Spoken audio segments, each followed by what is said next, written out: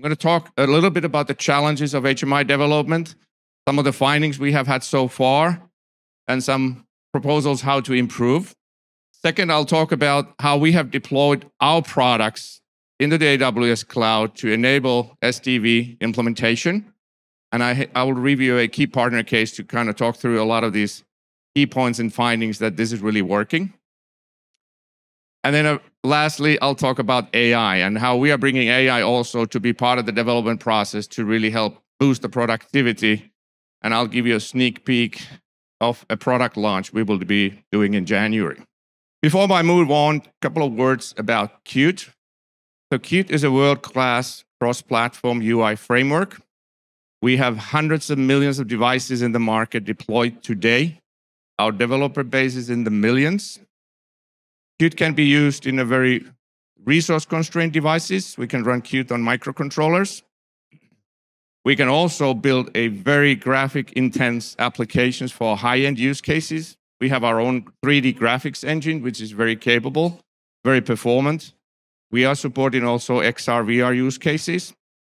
So with Qt, you can really go from low-end to high-end with one technology base. We support all the major operating systems, and we are supporting also tens of different chipsets in our offering. So with Qt, you can really build any kind of device you want to do. Our top priority is to enable our customers to build world-class products and user interfaces. Here are some of the obstacles that we have seen in the past that might lead to delays in products, creating bugs, and this is really about the whole software-first approach. Hardware limitations. With limitations, I mean limitations of actually accessing hardware. Or you build your software solution and then you figured out that, oopsie, my hardware really doesn't support it. There's not enough performance. Or you are building a solution that you have to actually deploy into multiple different hardwares. So you might not have access to all of those, or you have to have a mechanism how you can test in the multiple hardware configurations very early on. Setting up the software environment, the development environment, is very tricky nowadays. There's so many tools, so many libraries that you want to use, and you might have your developers in-house, you're using subcontractors, they might be deployed into different sites. If you set up the software development environment wrong, you have different versions or outdated libraries, it will create conflicts and bugs in your product. These two, I think that we have already proven in this SDV approach that these can be addressed. There's major improvements already in place to address these two things. The third point is really about agile development, and I don't mean agile coding. I mean agility across all the software development phases, starting from the UI design, development, and also test automation. This is where we come in. We have products for all of these areas. And we are trying to make sure that all these products work seamlessly together. We have deployed all of them into a cloud to really enable boosting the productivity of developers. Which brings me to the developer productivity. So there was this interesting study made, and there's a lot of controversy about, okay, whether this is true or not. The reality is that developers are doing many, many different tasks. It's not just about coding. You're doing research, you're doing documentation, you're doing troubleshooting, you have to communicate with a lot of people. There's very little time spent on actual coding. So this is our challenge as industry, that how do we enable developers to be more productive? How can we create software processes and tools to make sure that they can create more and not spend their time on plumbing and trying to figure out different tools? This is how we see AI from Qt Group perspective. Like I said, we have products for UI design, development, and test automation. So this is the research we are doing on trying to bring AI into all of these product categories. But it's just not about an individual product. It's about combining all these products together with the help of AI that we can increase the productivity throughout the whole process.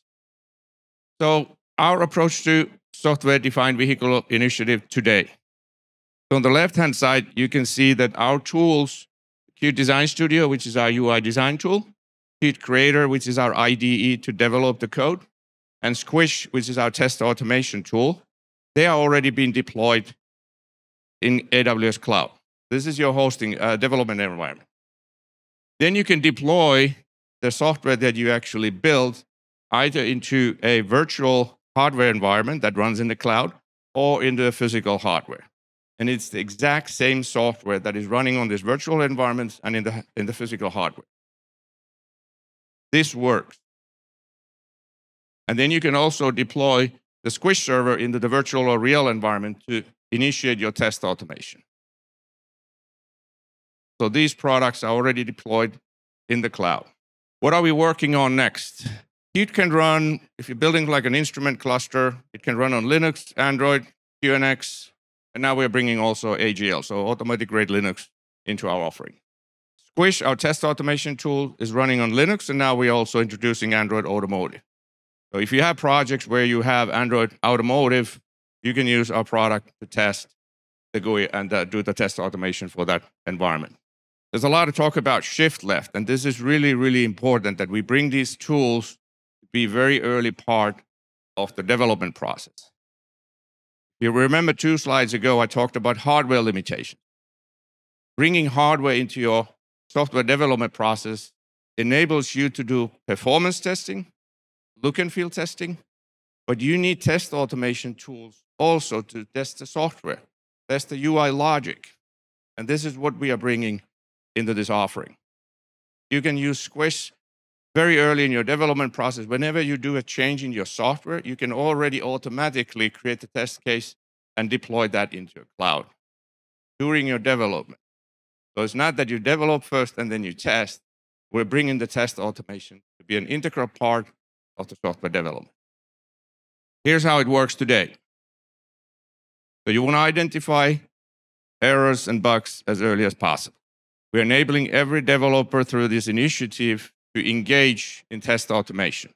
And when this is running in the cloud, you can deploy these runners by the thousands. There's unlimited scalability when you run this in the cloud. And this is the power of test automation. Once you have set it up, whenever you do a change, you can already invoke the test automation and deploy that into a cloud, and it's running there. This is available today. So this is our partnership with Panasonic. So they have the SkipGen offering running in the AWS cloud.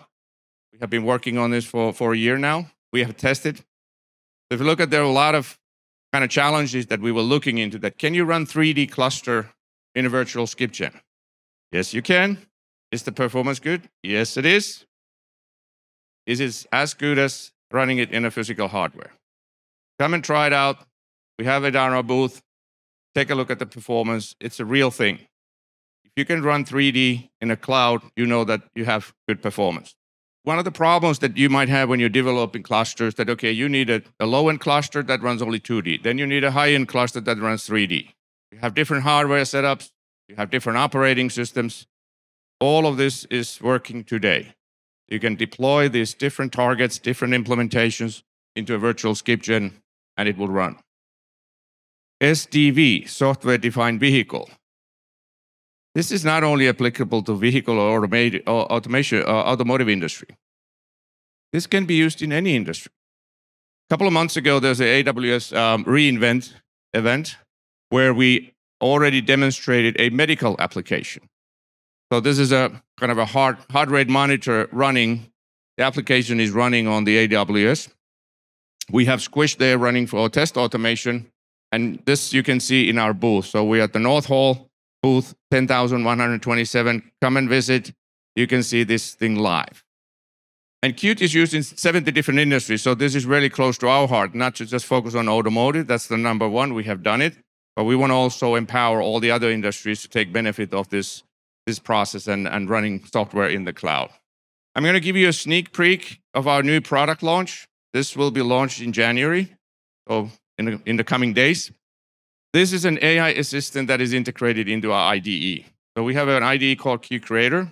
So we are integrating AI seamlessly into the workflow. I'll show you a demo here how it works. And this is really about you using AI as part of your development. We don't dictate any LLMs, so you can kind of pick and choose whatever LLM you want to use. We have benchmarked a lot of the LLMs that what is good for C++ development, what is good for Python development, what is good for QML development. So we know we have some history and some data. We have tested it, but we don't mandate any LLM to be used. So you can pick and choose whatever you want. So let me run the video here.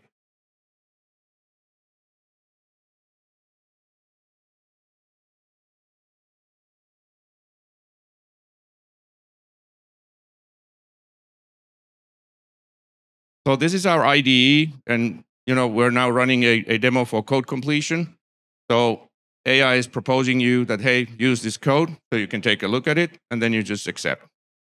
You can prompt the AI in English, so you can highlight some code and say, hey, I want to understand what this code is, or I want to change this and that. And the AI will give you an alternative or proposal that you can change the code this way. Just click here, and it's accepted, and then you can move forward.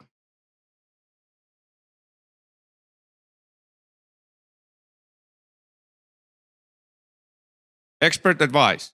You can highlight any code and ask the AI that, what does this code do? Can you please explain it to me?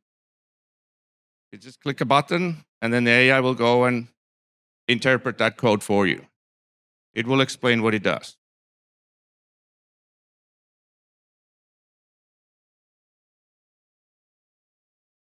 Code documentation. You can automatically generate the code documentation for your code. You just click there, select documentation, and it will create the documentation for the highlighted code.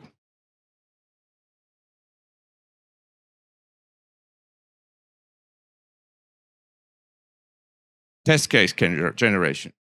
Whenever you're doing a change, you can already generate the test case right from the IDE. So this is for module testing, unit testing, or the GUI testing. So very powerful, very well integrated into the development flow. So again, this is available in a couple of weeks. Very excited to bring this also into the AWS cloud. So let me explain how that happens. So same picture as earlier, but now on the left-hand side, we're bringing the AI assistant first to the key creator, the IDE, to generate code. We are also working on enhancing the UI design tools and the testing tools with AI. We're not there yet, but we're working on it. But then at the bottom, you see different LLMs. So AWS has the thing called Bedrock, which is an adaptation layer where you can bring different LLMs to your workflow, whether it's your own internal LLM or Claude Sonnet, Llama, whatever you want to use. This is how you bring it to be part of your development flow. And again, this is coming in January. And it works in the same setup that you're using this AI as part of the integrated tool chain.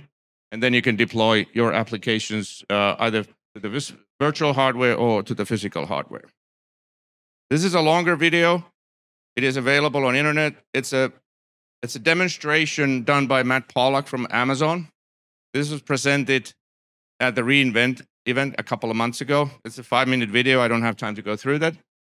It explains the whole AI integrated workflow in Amazon. When you're building a cluster, there's a use case that when the speed limit is overachieved, you want to change this highlighted color from green to red. So it explains to you how you're using AI to figure out what the requirements are, how you're going to generate the code, deploy the code, and deploy the solution into virtual or physical hardware. It's a very exciting demo, and thank you, Amazon, for making it happen. Very, very powerful showcase of this technology. So that's my presentation. We are very happy to work with Amazon on this, and we are excited to bring out test automation tools into this environment and bring our AI solution in the coming days to be part of the development workflow.